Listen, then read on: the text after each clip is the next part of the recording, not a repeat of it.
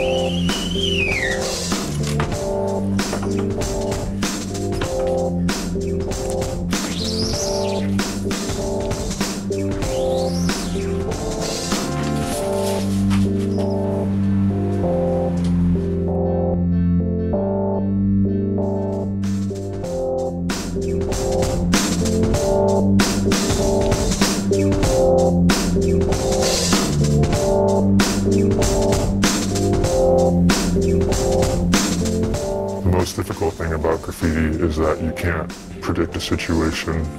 You can go scout it out in the day, and then you go back at 3 in the morning, and there's a security guard standing there, or there's a drug dealer. In California, graffiti is a felony.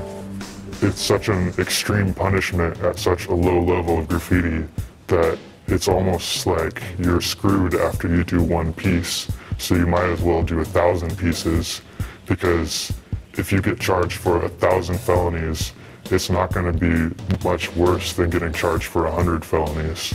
There's just no punishment or ultimate extreme punishment. So it's a constant paranoia that the police are going to show up and arrest me, but it's not something that I live in fear of at this point. It's something that I accept as part of what I'm doing. The local government tracks the pieces in graffiti. They go and they photograph on a regular basis to build a file on you. When you're caught, they look up that file and try to charge you for everything in that file. Someday I would like to see the folder of my graffiti that they've documented in my case, because I believe it would be thousands of pages.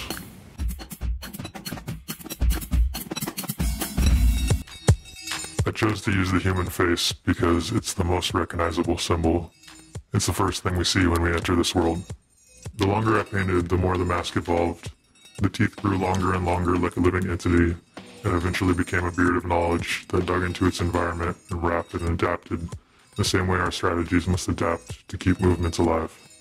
For this piece, I wrote GATS down the nose, Graffiti Against the System. The bags under the eyes represent our vigilance, that we never rest, that we witness all of the injustice and will never forget.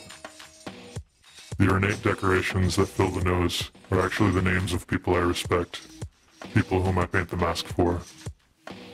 The empty tears in remembrance of our friends and loved ones whose lives have been stolen by the police. I associate masks with freedom of speech, and so I will never take mine off.